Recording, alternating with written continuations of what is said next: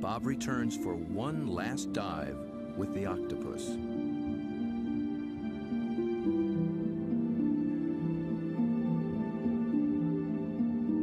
I couldn't resist bringing her a treat. All cephalopods are carnivores, and they love crabs. This creature actually reached out to me. I could sense her interest, her intelligence. I could see it in her eyes. There's something about the eyes of these animals just draw human observers in, and especially with the octopus and the cuttlefish, they definitely make visual eye contact with you and maintain it. Dr. John Forsyth studies these creatures' amazing physiology and complex behaviors.